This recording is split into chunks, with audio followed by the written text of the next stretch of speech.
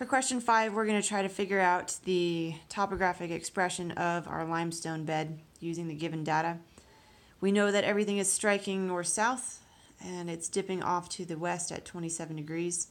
We know our high point is at 1200 degrees or 1200 meters, and our low point, the bottom of the bed, is at 900 meters. So the thing that I found easiest to do is we're going to do a topographic profile of this guy first. So to do this, right, we want to take and find a cross-section line to take our topographic profile related to this. So I'm going to pick one roughly that goes between the two. Pick this guy. Take my piece of paper, and everywhere it crosses, I'm going to draw a line.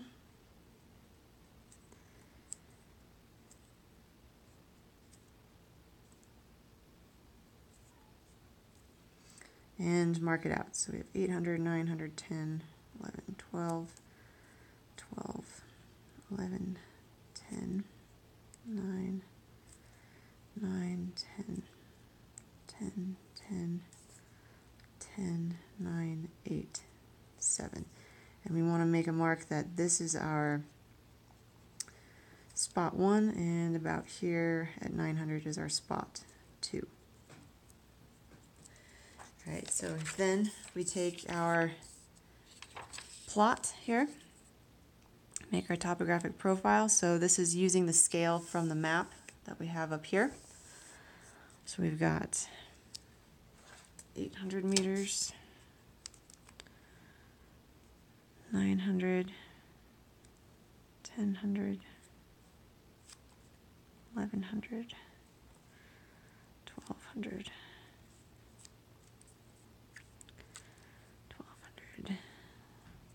1100, 1000, 900, 900, 1000, 1000,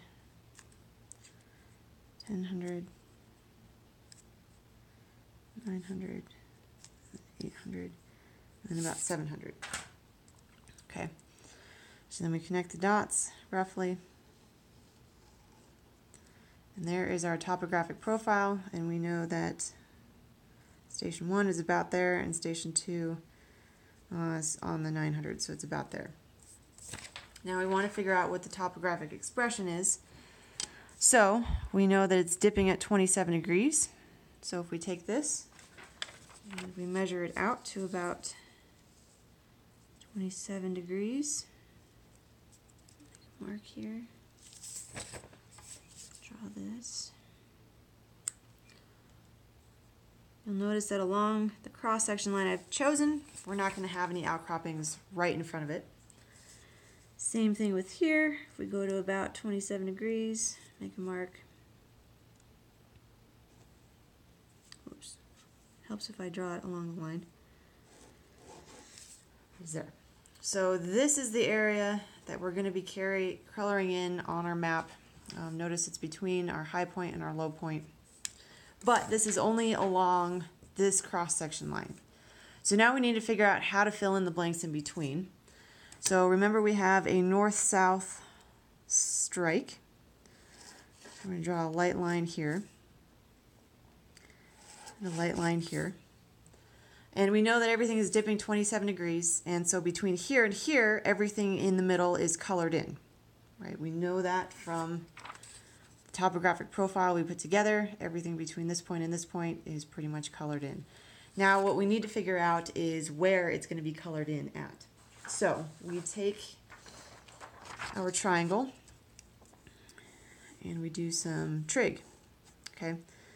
So for our 900 line, if we look along here, right, we've got some 700 lines to work with, 800 and 600. So we need to figure out the x distance that we're going to be filling into for these different parts. So we have 900 to 800. We're figuring out x, and we know it's 27 degrees. So we've got x is equal to the difference, which is 100, our opposite over tangent of 27. We put that in our calculators. tan of 27, and that gives us about 200 meters. So if we measure our distance using our scale, which is about 2.5 millimeters, anywhere within the 800 contour line, go about 2.5 millimeters. We're going to draw a line. So that's our 800 line, and it doesn't quite reach it there. So this is the boundary. We're not going to cross this boundary in terms of filling in our line, because according to our trigonometry laws, we're not going to go over 200 meters. Now it doesn't matter, I drew the triangle backwards in terms of this, but it's the same idea. So we're going to do the next one, 900 to 700. We've got our 27-degree dip. So x is 200 over tan of 27. Tan of 27. And we get about 400 meters. Again, using our scale, 400 meters is about a half a centimeter.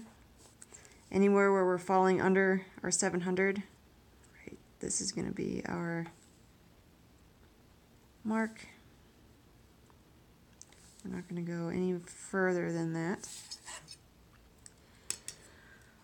And then we do the same for our 600. Okay, so we've got 900, 600, 27, 27. So we've got 300 divided by tan, 27, and that gives us roughly, right, I'm rounding here, gives us about 600. So again, using our scale, we've got 200, 400, 600, right about there. Within our 600 contour interval, right, we're going to stay roughly about there. So everywhere in between is going to be filled in except for about right here. And that's about 2 millimeters. Okay, so that's one end of our topographic expression. Now we have to do the same thing with the top of our bed, right? We know it's dipping 27 degrees. We know here it's not going to hit along this line. We know that from our cross section, which we did over here, right? This line just might barely touch right at the bottom, but other than that, it's not going to outcrop. So we take our new piece of paper, do the same thing. Focus. Whoop. Sorry, guys.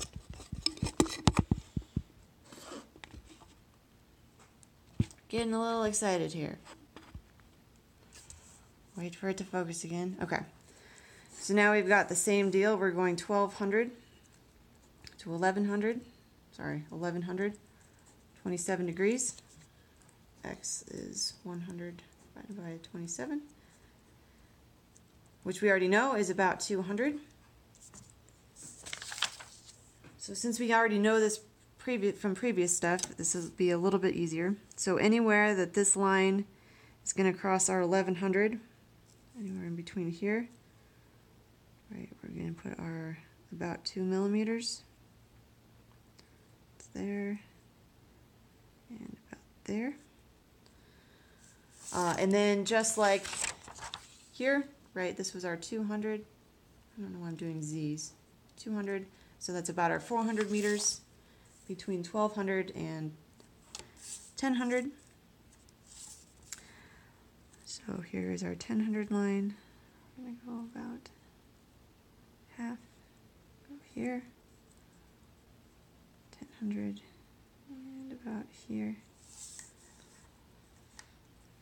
Right, going back to this 900, we're going between the difference between 1200 and 900 is 300, so that's going to give us our 600, which is about here, over here, 900, is about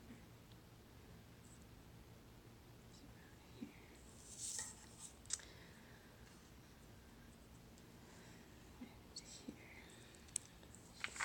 And then adding another one, right, we're doing 1200 to 800. So that is 400 divided by tan of 27.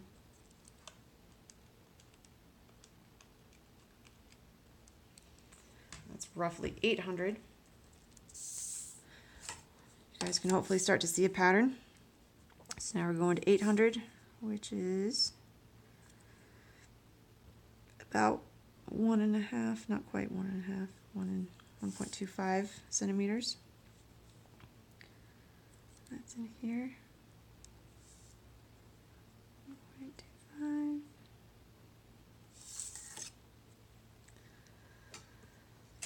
And then we also want to do it on both sides of the dike, so we want to see what it's going to be like for our 500. So what our 1200 minus 500 is, or 27. So the difference between 1200 and 500 is 700 divided by tan of 27. And that gives us roughly 1400 meters. That will measure out. So there's 1400 meters is about 2 centimeters. So we go from this line out. That just barely nicks right over here. So we connect this line, we connect these lines. Everything in between here gets colored in, and that is your outcrop for question 5. Now the next part, question 6, at what point does the limestone hit under P? Again, we have some very valuable information. We have the starting elevation of our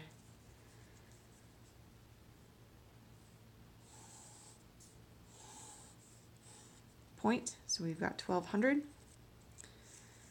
We're trying to figure out the depth here, but we know the distance, and we know it's 27 degrees. And the distance we'll measure from, we're going to follow the strike line, right? And we want to follow it so we can have our right angle. The distance from P to our strike line is about 7 centimeters. So if we have 3, so 4,000, 4,200, 400, 600, 4,750. 50 meters is our distance. We're going to try to find x. So tan of theta is equal to opposite over adjacent. We know this, we know this. We're trying to find opposite, so it's adjacent times tan of theta. So that is 4,750 times tangent of 27.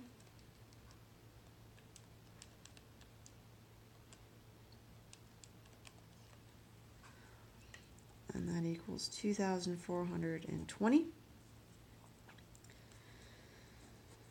So that is x. Now we have 2,420 is equal to 1,200 minus x minus distance.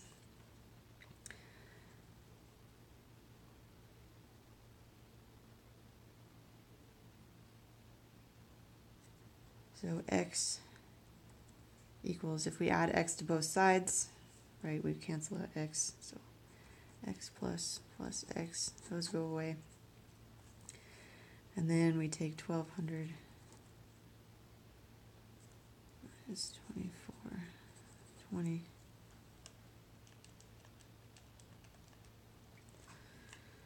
So the distance underneath is 1,220 meters below the surface